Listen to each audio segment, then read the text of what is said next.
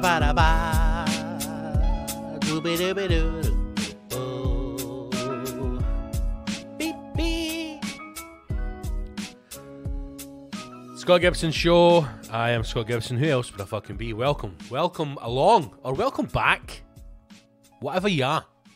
Whether you're a returning customer or a first-time listener. If you are a first-time listener, where the fuck have you been, man? We're quickly approaching 100 episodes. Quickly approaching 100th episode of the Scott Gibson Show podcast. Started,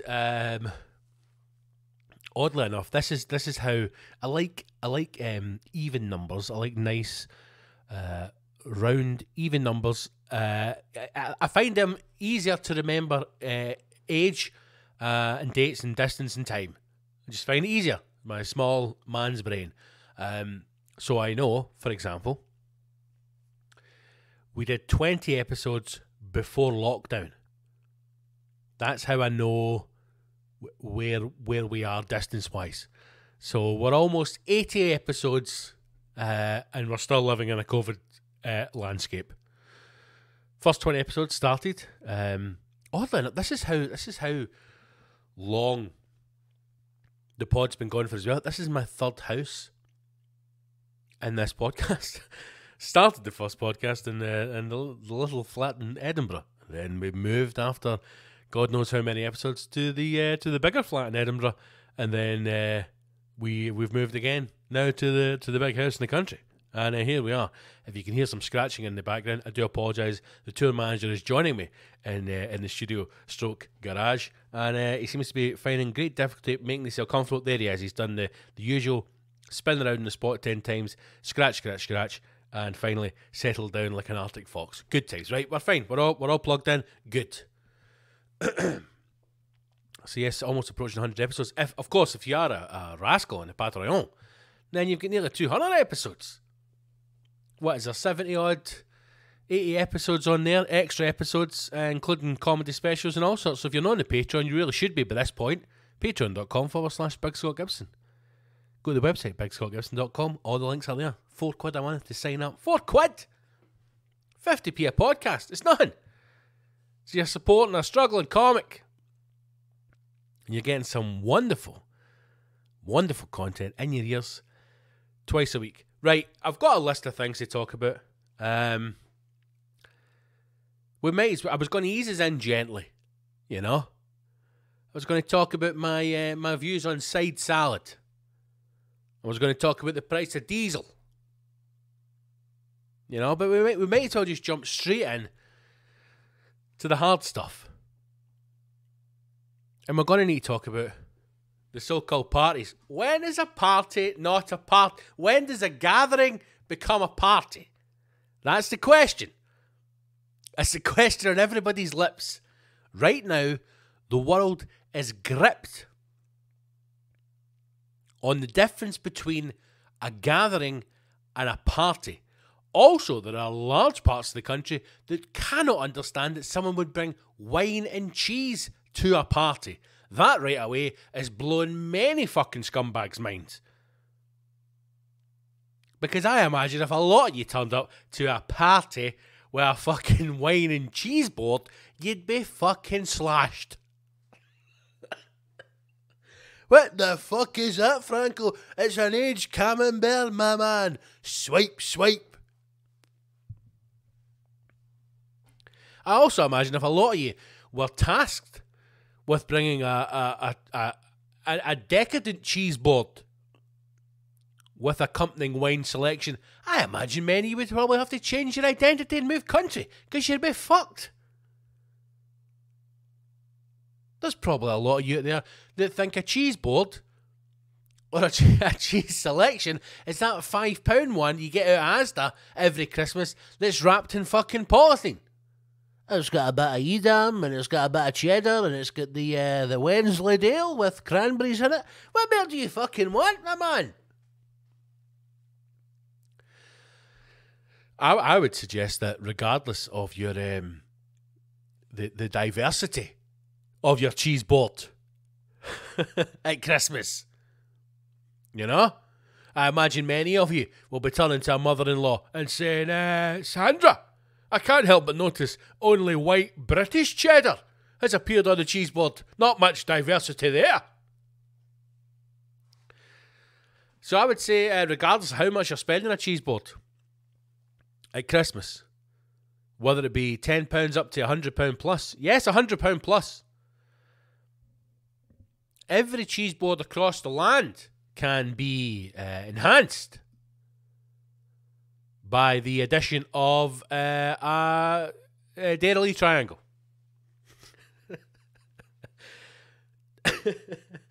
No one would object to it. No one would have issues with Dairy triangle. No one, not a single person. It doesn't matter who you are. It doesn't matter where you are. It doesn't matter the crowds, the circles that you move in. Even if you're at the palace and you've got the finest selection of cheeses from across the empire, cave-aged bullshit, you're telling me that the Queen would turn her nose up at Dairy triangle? I think not.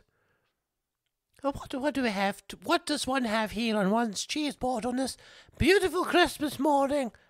I miss you, Philip. Stilton. Goat's you've got to have a goat's cheese. And then a fucking Dairy triangle right in the corner. Just to spice it up. What's the best cheese for cheese board? Here we go, right? Here we go. Let's have a look at this. Best cheese for cheese board. What do we got? Talk to me. Cheese boards delivered to you from the cheesegeek.com. Not a paid ad. What are the best cheeses to include? Okay, so we've got 4 categories. How to make the perfect cheese board? I mean, come on, just fucking give me. This is sometimes the problem with Google. You know, there's too many options out there, right? This is why I'll go back and I'll say this over and over again. Communism has its place. Communism has its place, right? There are certain things that there just doesn't need to be this much choice over. You know? And I know that people will go, oh, it's a free market, Gibbo. And that's how the economy works, man. You've got to have options. Nonsense. Butter, for example. Do we need fucking like 18 different butter companies? Just have fucking one butter. Standard British butter. From British cows. None of your fucking French foreign bastard cows. Sometimes you go to the supermarket, right? And you're standing there. Like yesterday, I had to go and get mayonnaise. Do you know how many fucking different mayonnaises there are? No, and that's not even all of them. There's fucking hundreds. Partly mayonnaise is a new thing. They're getting because you get Japanese mayonnaise, and French and fucking whatever else. Even in a normal Scottish supermarket, a small one as well, they had 7 different mayonnaises. That's too much mayo. Too many options. And then now there's vegan mayonnaise. What is that? Just semen and fucking marshmallow fluff. Whixed together. With a few cashew nuts. I've no idea. Anyway. Cheese boards. What is this website? Lemon Tree Dwelling. Never fucking... How would you stumble across that? Okay. How to assemble the cheese board. Why are we talking about cheese boards, Gibbo? We're talking about fucking Tories having a party. I don't know. We've gone down this road. Let's see it out the other end. How to assemble a cheese board. Many of us have asked that question. Thanks to the good people at lemontreedwelling.com, we're going to figure that out. Here we go. Now, believe it or not, you might think that assembling a cheese board is an easy thing. You get a board, you fuck a load of cheese on it, bish bash bosh, party time. Right? This is why none of us are Tories. Because we don't understand the process. Many of us watching the news coming in going, they're having a fucking wine and cheese party. What does that mean, Sandra? Well, Franco, what it is they've got a young boy with a bottle of fucking red wine up his arse, and he walks round the room, and then you drain him like one of the fucking Alsatian dogs that goes up the mountains. And then on top of that, the poor bastard's got a fucking wooden board nailed to his back, and on that is a selection of cheeses from across the empire. And what if you want a cracker, or you don't want a cracker? That's a Tory wine and cheese party. You think they're all sitting about fucking taking the end off a bit of Stilton? Talking about how they're going to send back poor fuckers trying to get across the English Channel on a boat, on a dinghy. That's what you think a Tory party is. But it's not. It's fucking rent boys with bottles of wine up their arse. So how do we assemble the perfect cheese board? I mean, if we're not laughing, we're learning. 7-step process. Far too many steps for me. Step 1. Start with the board. Classic. Keep it simple. Okay? Talk to us like we're idiots. How do you assemble a cheese board? I'd probably say we start with the board. Strong foundations. Okay? Remember, these are not my words. These are the people at Lemon Tree Dwelling. Whatever the fuck this is.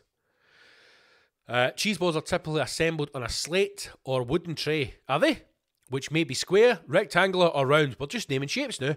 But if you don't already own one, I'm sure everybody listening to this owns a cheese board. You don't just fuck on a chopping board. No, you can't, Franco. Right? It's Christmas, you cunt. Okay? And we're fancying this house. Yes, there's a magnet rigged up to an electricity box so it goes slower, so we pay less. And yes, we've got a dodgy power card set up. But in this house, we do not serve our cheese boards on the bastard and chopping board that we use the rest of the year round. Go into the cupboard under the stairs and retrieve my slate cheese board. If you don't already own one, don't feel like you need to go out and buy one. You can use a plate. You fucking scumbag. A cutting board or even a baking sheet. What the fuck are you talking about, lemontreedwelling.com? A fucking baking sheet? In the name of Christ. Can you imagine the horror in your guest faces if you produced a cheese board with the finest selection of cheeses from across the empire on a fucking baking sheet, you scumbag, you heathen? They're then going to say any flat surface will work. I mean, shut your faces. Any flat surface. Any flat surface at all. A side table. A garden slab. Your partner's arse. Any flat surface will work for a cheese board. According to these fucking maniacs. So you've got your board. Or flat surface. 6 more stages to go. Number 2, select the cheeses. Try to include a variety of flavours and textures by selecting cheeses from different families. The cheese families. Add some charcuterie, aka cured meats, to your cheese board. Prosciutto, salami, soppressa, chorizo, mortadella, all good options. All Italian as well. Add some savoury. Think olives, pickles, roasted peppers, artichokes, tapenades, almonds, cashews, or spicy mustards. Add something sweet. Think seasonal and dried fruits, candied nuts, preserves, honey, chutney, or even chocolate. Fuck off, you dirty bastard. Offer a variety of bread. Step 6, sliced baguette. Breadsticks, variety of crackers, different shapes and sizes and flavours. And finally, 7 off. Finish off stage 7 with some garnishes. It's a great way to give your cheese board a seasonal touch. Use edible flowers, fresh herbs, or additional fruits to give your board the look and feel you want. What are the families of cheeses? Right, here we go. There are 4 families of cheese. How can we be talking about cheese board for 15 minutes, Gibble? I don't know, but we're seeing this through. 4 families of cheese even, for you to pick the perfect cheese board. And you need, I think, 1 for each. Or 2, if you're a Tory. And the 4 families are aged, soft, firm, and blue.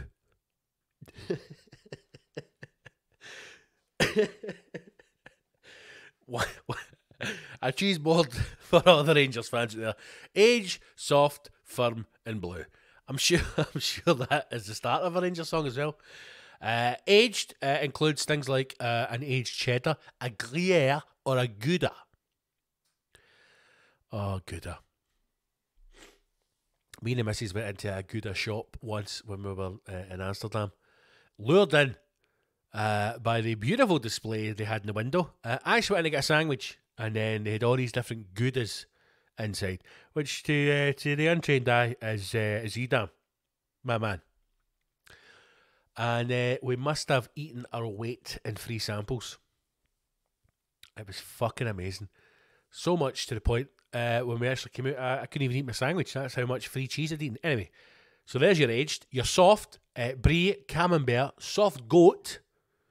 That's goat's cheese, not a soft goat. Of course, you could slide your fucking triangles in there as well. Firm, your manchego, your parmigiano reggiano, your edam, and then finally your blue, your gorgonzola, your roquefort, your Stilton, that kind of the smelly stuff. So as long as you get one for each of the families, think of it like you're putting together the ultimate mafia hit squad. You want one for each of the families. You know? Tips for making the ultimate cheese board. How is this a website? You know? Excuse me. Oh, God almighty. So you've got your ultimate cheese board and you're off to the Tory convention. Now, the headline from this article is, did the government have up to 7 Christmas parties while urging people to follow the rules? And we've got a long answer and we've got a short answer. I'm going to give you both. First of all, the short answer. Did the government have up to 7 Christmas parties while urging people to follow the rules? Yes. Side question to that, does it make any difference to us? Absolutely not. I suppose the one thing that I've got to say, I'm going to say a lot because this is my podcast. The one thing I've got to say about all this, right? Everything that is the column inches, hello, as they have said, that have been taken up in recent days about this so-called fucking scandal. I mean, to even call this a scandal is a kick in the balls to actual scandals. That Boris Johnson, members of the Tory party, fucking lizards, the elite, the 1%, the bastard English, were having Christmas parties at number 10 and other locations, so it seems. Last Christmas, when everybody was urged to follow strict lockdown rules. One is not surprising, and two, and I mean this honestly, and I'm not just saying this because it's a comedy podcast and, we joke about things. I mean this generally. I couldn't give a fuck. I couldn't give a flying fuck. I do not care. I don't care about it. It has no impact on me. I'm not interested. And if you are one of these people, and I've seen a lot over the last couple of days who are posting things about the Tories having these parties, fucking grow up. Grow up, man. I find it astonishing that this is what people choose to get angry about. I find it astonishing that even after everything we've gone through with Brexit and now with COVID, and that the amount of time that people have spent watching the news, listening to the news, questioning the news, still don't understand how they are being manipulated. Because if you don't think you're being manipulated by these stories, you are. Of everything that this government has done, of everything that Boris Johnson has done, of everything that the Tories have done and are currently still doing, them having Christmas parties is what you choose to get angry about. It is fucking astonishing. And I know a lot of you will be sitting going, but Gibbo, listen, I couldn't fucking bury my papa because the Tories are having a party and they says I can't stay in. Fucking grow up. Grow up. There's fucking women and children and men, but nobody cares about men, women and children dying in a fucking ocean. And this government is arguing about who should recover the dead bodies. We have got scandal on top of scandal for the Tories. We've even got a thing that came out today about fucking Boris Johnson's renovations. Millions that have been taken, taxpayers' money, millions that have been taken fraudulently from donations to fucking do up his house. But you're getting angry because a couple of fuckers are having a party.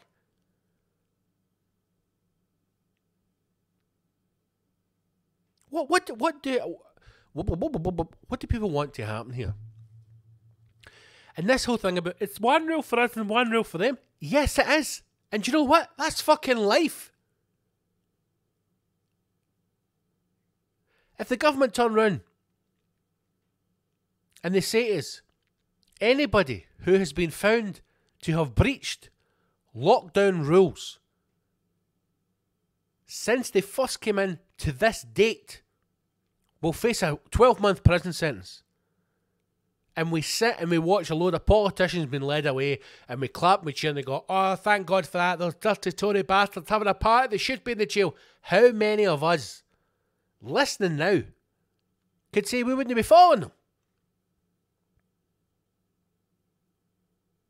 I find it interesting that everybody's on the high horse with this, as if the whole fucking country followed every single rule, did nothing wrong. In the name of God, I posted a video up last year. Fucking the junkies in the corner for me, the whole fucking floor of the close was lit up. They were having a house party. I couldn't believe it. There was people found in a pub in Leith. The police put the fucking door in. There was 30 cunts having a lock-in a pub. Of all the things that you can be angry about, this is what you choose to be angry about. Just think about it for a minute, right? Just take a step back for it and just think about this for a minute. I understand that we've got to have some way to place your anger, and I get it, the Tories are an easy target, but here's the fucking problem I have with it. Every time there's an election, you vote the bastards back in. And we're done with this argument going, no, in Skibble, no in Scotland. No in Scotland, Gibble, we don't do that. Well, do you know what? We fucking do. Sadly, we fucking do. Because there's more bastard and Tories than ever in the fucking Scottish Parliament. So some of yous are. 7 parties they've had. I imagine there's a fucking lot more. People can't afford to heat their house. People are shitting themselves to turn their fucking heating on because they think they're going to get a bill for 40 grand in January. People are panicking now whether they're going to have a Christmas. People are panicking whether they're going to be able to get to work. People are panicking because they thought that they're now being asked to work from home again. And they're panicking that maybe their employer has went, do you know what? I've had enough of this fucking bullshit. I'm going to pull my money out and fucking scrap the business. And then you've lost your job at Christmas and you can't afford to fill your heating and you can't afford to put fucking petrol in your motor because it's almost £64,000 a litre and you're fucked in the house. But let's not get angry about that. Let's not have meaningful discussion, news items about that. Let's get angry about fucking mad Tories having a party. They're laughing at us, Gibble. They're laughing at us. They're laughing at us being in the house and having a party. They're laughing at us. Grow up, man. I just find it all... honestly, I find it...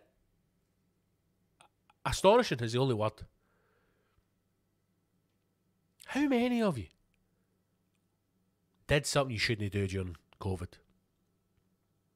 How many of you had people around the house when you shouldn't have? How many of you went to somebody's house when you shouldn't have? I know, literally, I know 10 people that I could name now who posted happily on their social media that they'd had a house party, that they'd had family over. Honestly, they were just in the garden. No, we just had them in the garden. They weren't in the house. They weren't in the house. No. Yes, they had to go in for a shite, but that's just because it was a shite and they had a mask on and they didn't speak to anybody, and then we fumigated the house after it, you know. No, yes, no, it was just in the garden and we drank 2 bottles of gin, you know, and we talked about the bastard men that had left us with 6 pints between us, but then she stayed over, but just because she'd had a bottle of gin, right, but she didn't stay in the house. You know, she slept in the living room, but that's not technically the house because it's not a bedroom, and we left the back door open so we could blow all the COVID away, you know, so they just stayed over.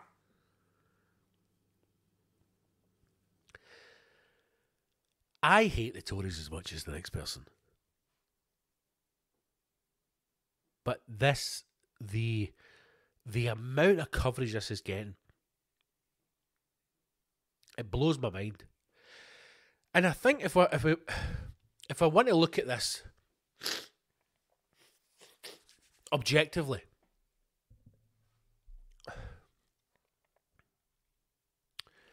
I think everything that Boris Johnson has done up until now during his time as Prime Minister, if you think that having a party at Christmas or being associated with it or being involved with it is going to be the thing that removes him from 10 Downing Street, you're a fool.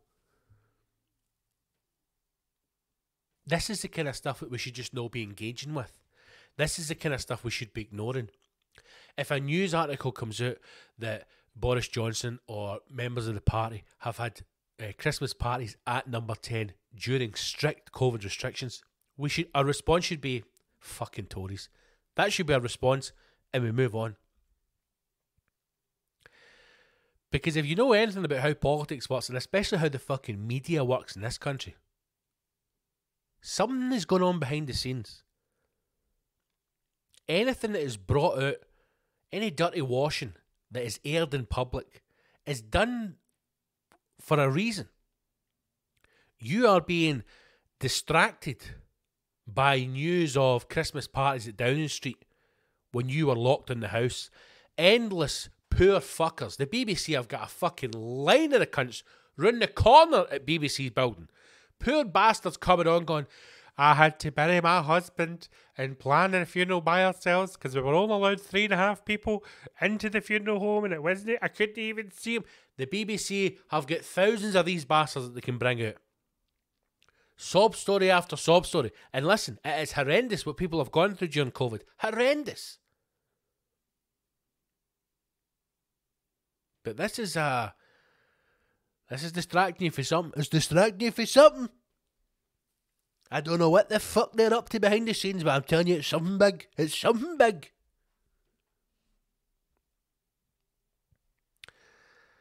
I can't imagine anything worse than a Tory Christmas party as well. Could you imagine, man? Could you imagine having to sit there and have small talk with a bunch of fucking Tories? And listen, some of you have probably got Tories for pals. You might even be a Tory. Fair fucks you. Who cares at this point? And I'm not talking about going to a party and like 1 or 2 years are Tories or you've got conservative mindset. I'm talking about being in the fucking Tory HQ with a bunch of Tories. Full on Tory boy. Intense. I can't imagine anything worse. Article here, the government could have held as many as 7 Christmas parties as millions followed strict COVID rules. And millions did not. Tories admitted last night an event organised by Sean Bailey's mayoral campaign was held in the party's Westminster headquarters on December 14th, while London was in Tier 2 restrictions. Around 25 people danced and wore festive hats. The bastards! As they gathered in the basement of Matthew Parker Street, the Times reports. Good on the Times. A good working class paper. A door is said to have been damaged at the raucous bash as 2 rent boys were nailed to it like Jesus on the cross as Tories shot loads of semen from across the room in the name of God. What's happening? Hours after Matt Hancock announced the capital would move again to Tier 3. Hours after. So was it before or after Tier 3? The Times. Eh? Did this fucking Jesus Spunk Fest happen before or after? A spokesman confirmed. Who is a spokesman? The unauthorised social gathering. When is a social gathering a party? We don't know. Had taken place, adding the formal disciplinary action was taken against the 4 CCHQ staff who were seconded to the Bailey campaign. The confession comes amid claims a number of other gatherings took place in Downing Street. December 18th, here we go. Boris Johnson was forced yesterday to order Cabinet Secretary Simon Case to investigate allegations a secret party was held on December 18th. It came after leaked footage showed his then press secretary Allegra Stratton joke about a fictional bash, leading her to tearfully resign. The Prime Minister said he was furious at the footage, but still denied a party ever happened. Bloody didn't happen. November 13th, a party. November 13th, a second party. November 27th, up to 50 people this time, said to have crammed cheek by jowl into Downing Street for another party.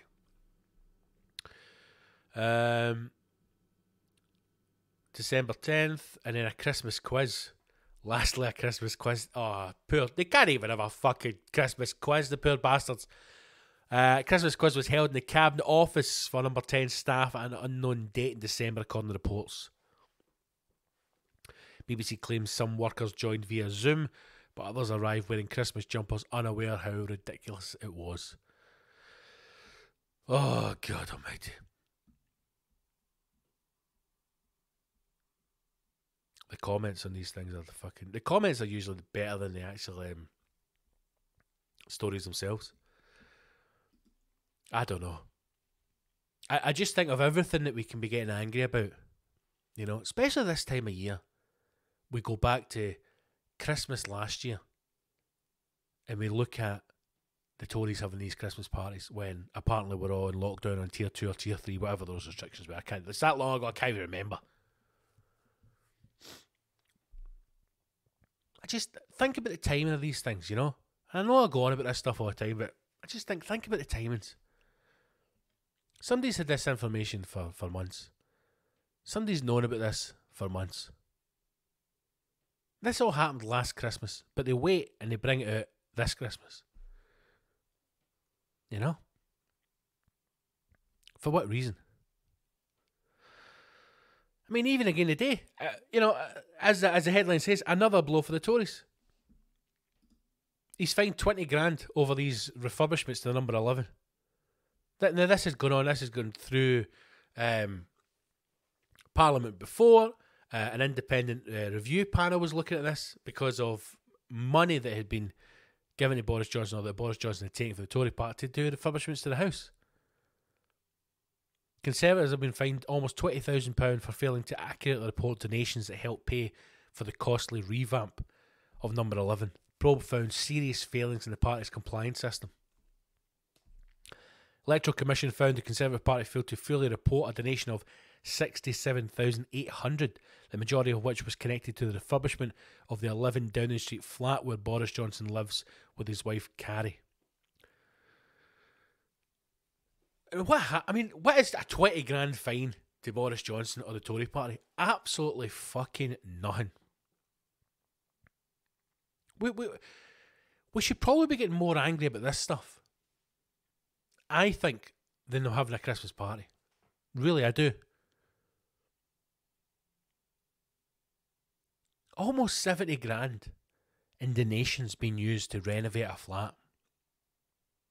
How many more thousands, tens of thousands, hundreds of thousands, millions of pounds in donations? Who's donating to the Tory party for a start? Are being used for personal gain. I do find it interesting when all this stuff comes up about Tories having Christmas parties, MPs doing this. We all seem to have forgotten about the expenses scandal. We all seem to have forgotten about that. Now as if all MPs, or MPs that aren't Tories, are now fucking gods and are doing nothing wrong. I'm not saying this for a second that the Tories are,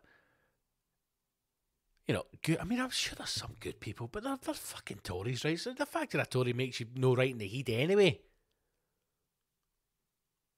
But at this moment in time, our focus should not be on the bloody Christmas parties. Our focus should be on the fact that it looks as though we're heading towards some kind of further restrictions. It looks as though with Omicron, we're heading towards further restrictions. That's what it looks like.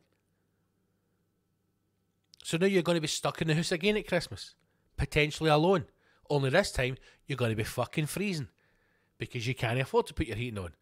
You can't afford to turn your oven on. You can't afford to buy a turkey. You're fucked. You're going to have to be sitting in your back garden with a man-made trap, hoping that you can snare a fat pigeon. That turkey tastes awful funny, Mum. It's because it's pigeon, you wee dick. And not just any pigeon, a right shitey fucking Glasgow pigeon. Oh. Fair play to the Tories, but man, they move fast. You know? They're getting shit for the fucking disco cheese party. They're getting shit for fucking stealing money to refurbish a house. But God, do they know how to spin a story? Because that fucking lizard queen herself has bashed out another Wayne. If ever questions need to be asked over anyone, it is fucking his wife. What? I don't even know. What is her name? Is it? It's no Simon. What is Carrie Simon. That's her name. God almighty. She's had another win. Prime Minister Boris Johnson and his wife Carrie have announced the birth of a healthy baby girl at a London hospital. Private hospital, I imagine. Previous post on Instagram announcing the pregnancy, Mrs. Johnson, 33, said she'd had a miscarriage at the start of the year. Oh, for fuck's sake, Gibbo, that is terrible. Incredibly blessed to be pregnant again, but also felt like a bag of nerves. I can only imagine. I can't imagine what that must be going through. That must be one of the worst things you could ever experience in life, would be a miscarriage. And then I fully do imagine that if you were to be lucky enough to get pregnant after that, it must be 9 months of just worry. It must be. Couple welcomed their first child, Wilfred, Jesus Christ, April last year. He was born a month after the Prime Minister was treated in hospital for COVID. Mr. Johnson shared details of blah, blah, blah, blah, blah, blah. He's 57 and she is 33. Absolute question marks. What the fuck is going on, man? But there you go. They can spin a story, man, you know? We need something. They're probably in the press office going like, we need something to deflect for this fucking cheese and wine, bunga fuck fest. Give me something. Let's just cut her open and get that wine out early. Brilliant, right. Let's get it in. Get it in the papers. Golly, she's having another baby. No, I'm not due for another month. Shut it, hen. The fucking shit's kicked off for the cheese and wine parties. We're cutting that wine out. If you are generally angered by all of this, then I would hope to see your Instagrams, Facebooks, Twitters full of positive campaigning for an alternative party once the election comes round, and then we can move the Tories for good. Will that happen? Probably not, because we're relying on the English, and they can't be trusted for fuck all those people. Because I imagine, like anything else, once the time comes for another election, the Daily Mail will start running stories about people with a different skin tone coming over here, committing crimes and stealing your jobs, and then the English will vote the Tories back in, and the cycle of hell will continue on until our life is over. God help us all. Merry Christmas, everybody.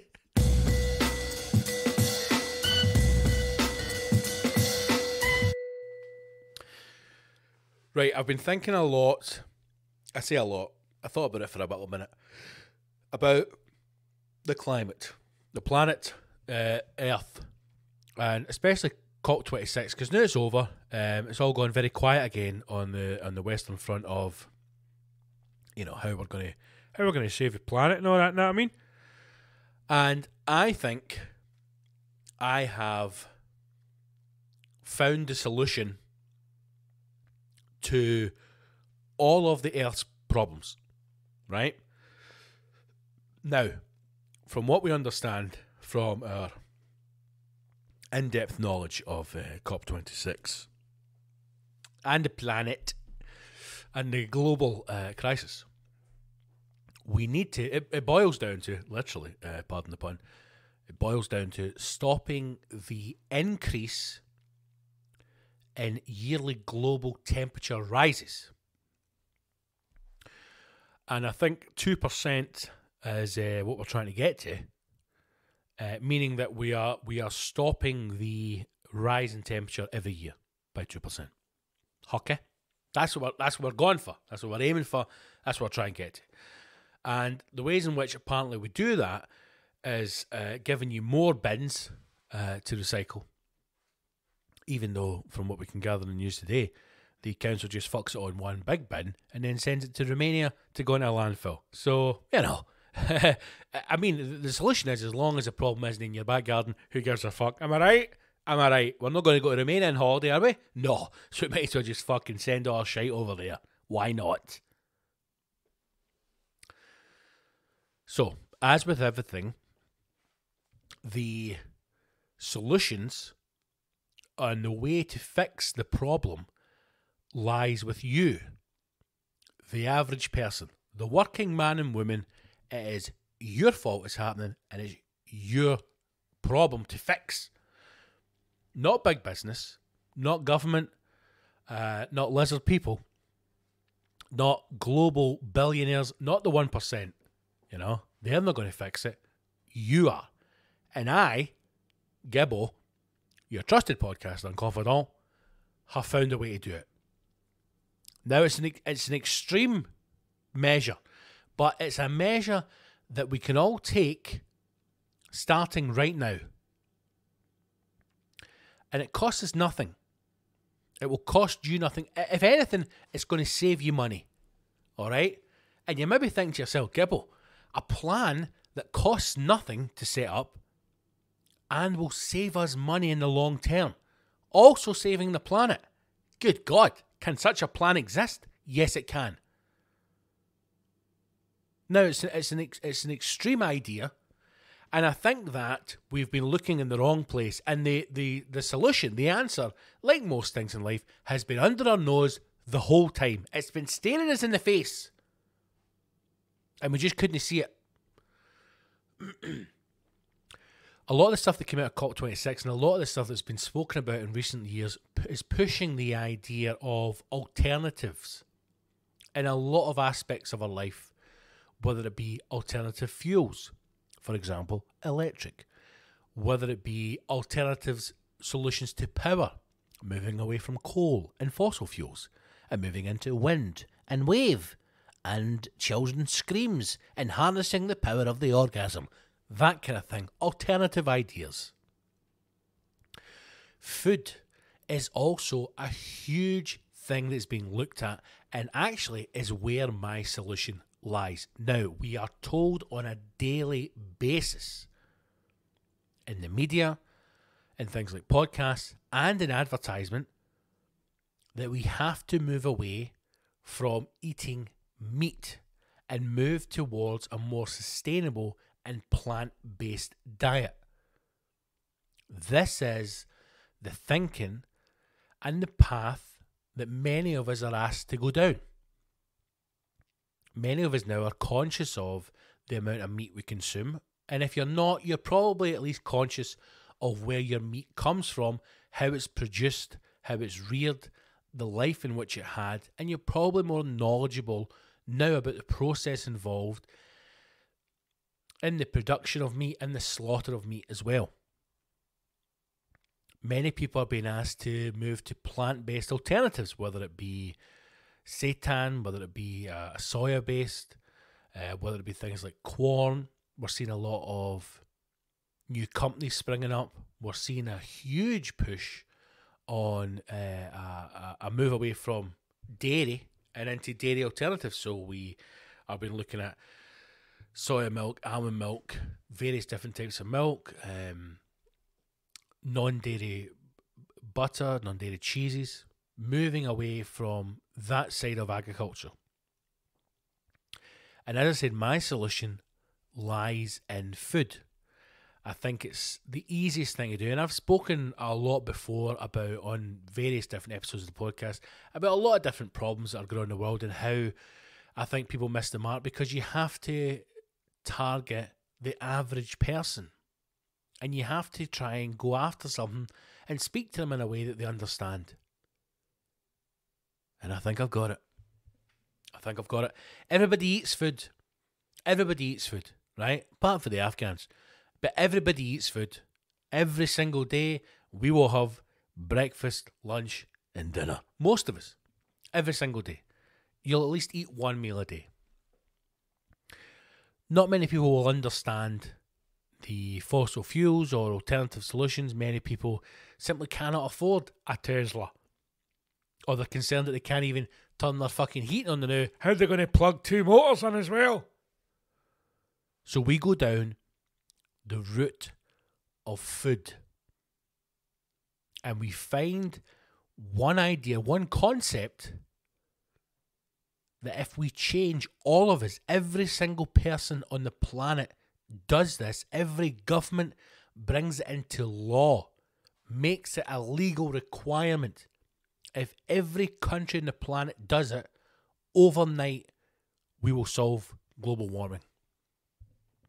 And the solution is this: ban side salads. Simple as that. A global ban on side salads will overnight solve the climate crisis. Let that sink in for a minute. Now you're thinking to yourself, Gibbo, that's a stupid idea. Is it? Is that a stupid idea? Think how many side salads are produced on this earth every single day. How many? 1 billion? Easily. Easily 1 billion side salads are produced every single day on this planet.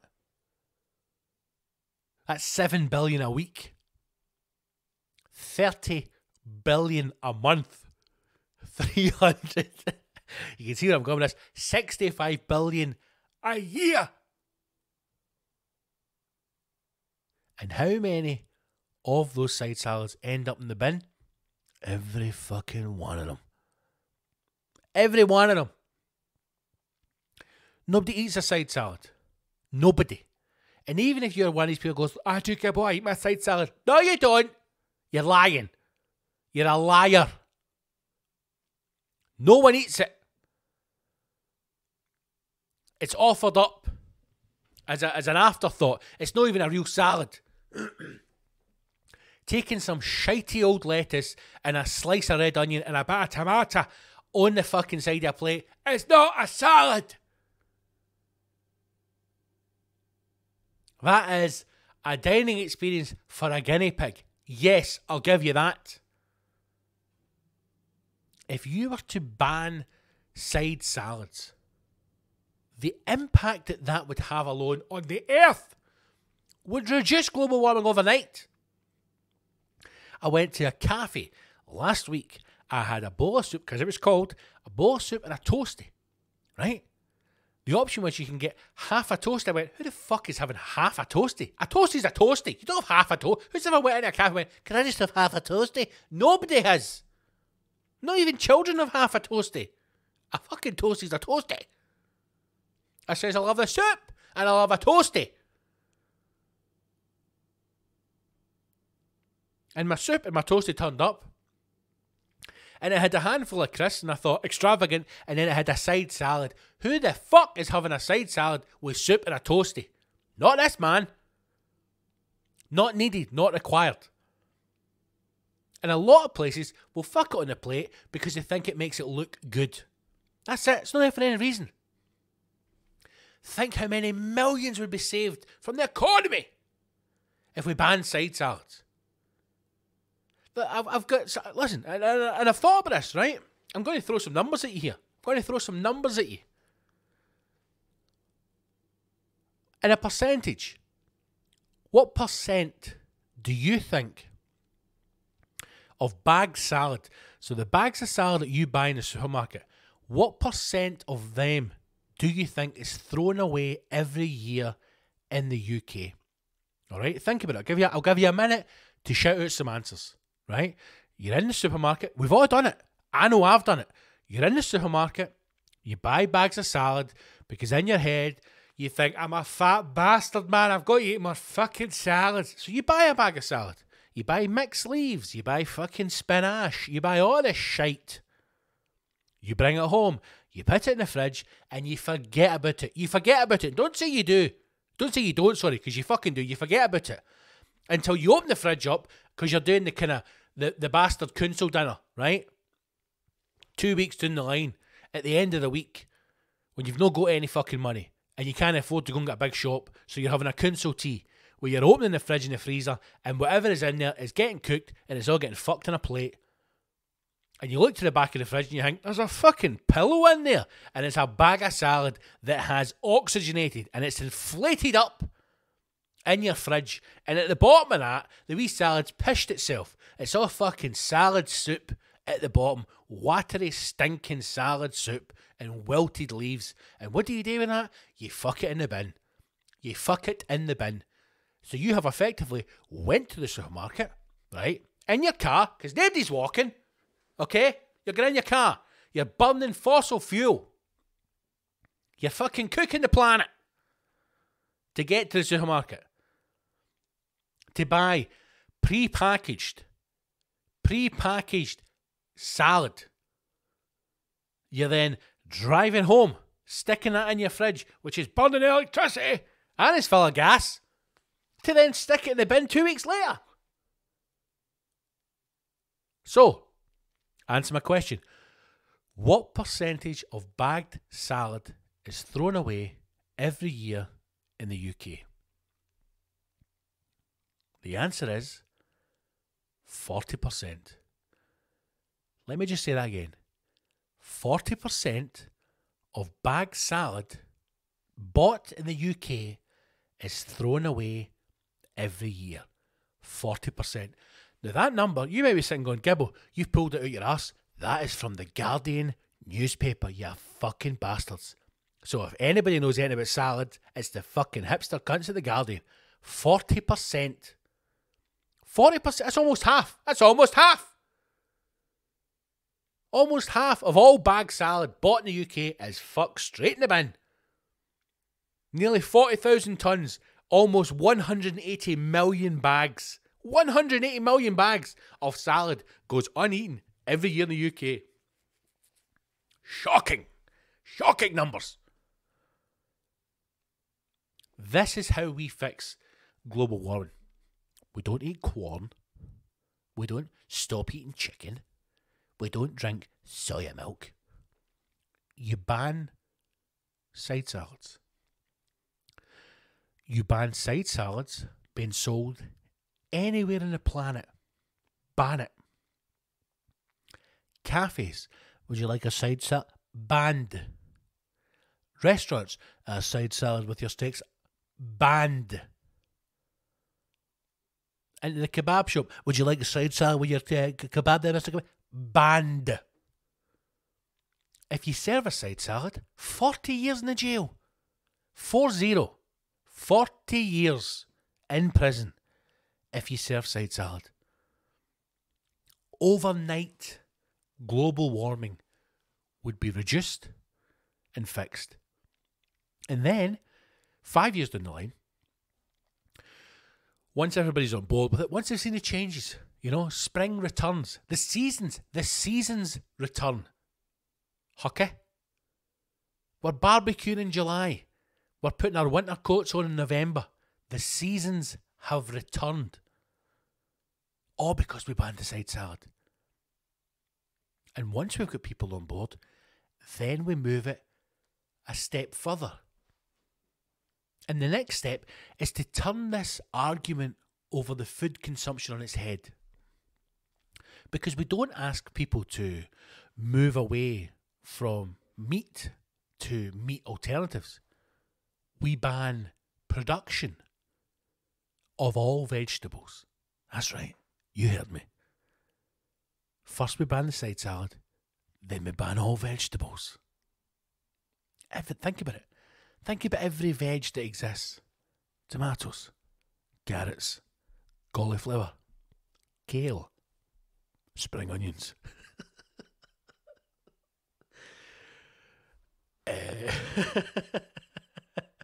Butternut squash, marrows, peas, what other veg is that? Broccolini. Every fucking vegetable on the planet, mass production is banned, illegal. If you are a potato farmer, no potatoes, right, because you make chips for them, so we'll allow spuds. Everything else, illegal. If you're a farmer, you're like, I've got fucking 42 acres of marrows. In the jail. Gone. You can't buy vegetables in supermarkets anymore. It's illegal. You got to grow them at home. If you want them, grow your own. That's allowed. Individual people growing their own little fucking plots of vegetables. Fine. Everything else, banned.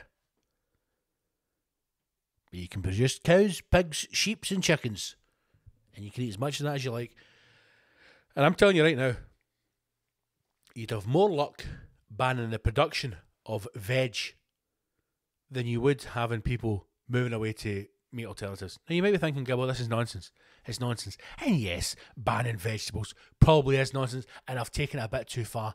But is the idea, the concept, the dream of banning side salads, is that extreme?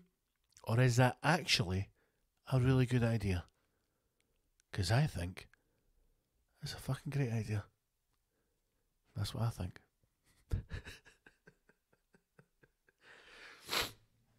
So next time you're in the supermarket and your other half, your wife, your girlfriend, your partner, whatever, goes to reach for a bag of side salad, you say, no. We're saving the planet. And she'll say to you, but you've got to eat more fruit and veg. You said, no, not the salad. I will eat potatoes. And what's a fucking good veg? Carrot. I'll keep a carrot.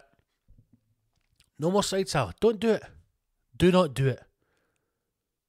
And I know you have, we've all done it. We've all bought a bag of veg or a bag of salad, brought it home, stuck it in that fridge, and then watch it fucking expand, and then fucked it in the bin. Don't do it anymore. Don't buy salad. Don't buy veg. Ban side salads, and watch the planet recover. There you go. What an episode, man. What an episode. I think if I run for office, that would be my two things. I'll ban the Tories. They just don't exist anymore. I'll ban all reference to them. You can no longer be a Conservative. And you can no longer buy, sell, or participate in the consumption of side salads. And overnight, the planet, the country would prosper. Everybody gets a penguin, an actual penguin, not a biscuit. Free gas and electricity, and no more side salads. There you go. Right, odd episode. Late, but you know, this is life. Still recovering from the cold, stroke flu, but this is the life. This is the life we're living. It's the Omicron world. We're waiting to find out, has Omicron killed Christmas? Let's see. Right. In the meantime, stay safe, get on the website, subscribe to the mailing list, buy tickets to the tour. Starting off in January. 30th of December, I'm going to be in Glasgow doing one last gig of the year. One last laugh before the bells.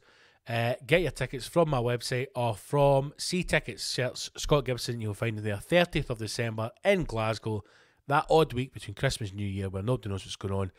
Come and have one last laugh with me. It's not a tour show. It's some old bits, some new bits, and just a wee giggle. to see out the year. So please do come and join me for that if you can. 30th of December in Glasgow at the Classic Grand. It's going to be a belter. Right, that's it. Share the podcast, become a Patreon, extra goodies if you're on the Patreon, 1 extra podcast a week, loads of other stuff on there, and it will be growing and growing and growing as we enter the new year. So that's it. Nothing else to say. I can't really think. I've probably forgot something. Thank you to everybody who's in the Patreon. These are all beautiful people who will have a happy and long, healthy life. And that's it. Right, stay safe, look after yourself, wash your hands and your arsehole, and I will speak to you all very soon. Onwards.